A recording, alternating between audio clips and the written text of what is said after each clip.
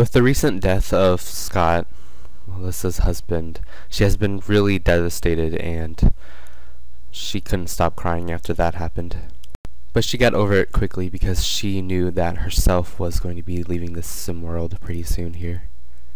So she slept it off.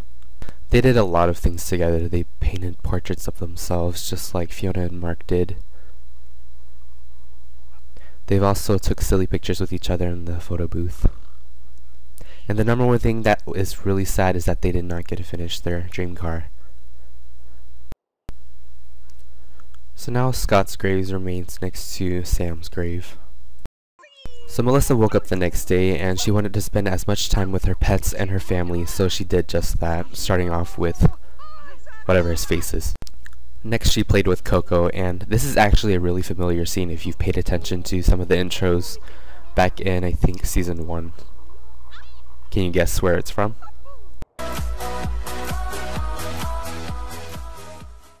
So yeah, she's playing with Coco again because she loves Coco for some reason. Like, she just loves that cat with a passion. So later on, she called her brothers and sisters and a few other friends to come over. They all came, which is a good thing because this is the last time they'll ever see her. And so then she gave Josh a hug. And then she gave Samantha a hug. And then finally she gave Ariana a hug. It was definitely time to party, so all of them started dancing. Well, a few of them, most of them started dancing. Except for Josh and Samantha. What a party pooper twins. And, you know, yeah, just having a great time is what it's all about. However, during that party, the Grim Reaper has came and took Melissa's life away, as it is time for her to leave now. Everyone is mourning of her loss, of their loss. And it's a very sad day for everyone. But Melissa's had a great life.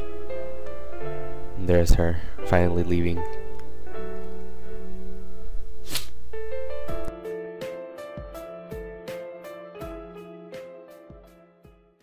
As you guys have may noticed, there is a random person in the household, and her name is Amber Wilson. She will be looking after the house in order to keep its condition as clean as it can be, and take care of the pets. And right now she is currently sleeping in Melissa's old bed, which is kind of disrespectful because you're sleeping in a dead person's bed.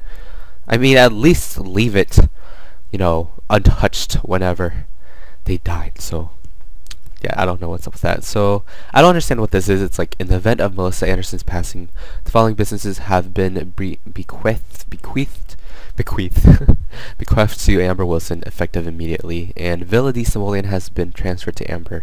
I don't know what that is. Personally, I don't know what that is. But yeah, Amber Wilson will be taking care of this house, and she volunteered as a tribute to look after this house. Rest in peace to Scott and Melissa Anderson. You'll never be forgotten, and you'll always be missed.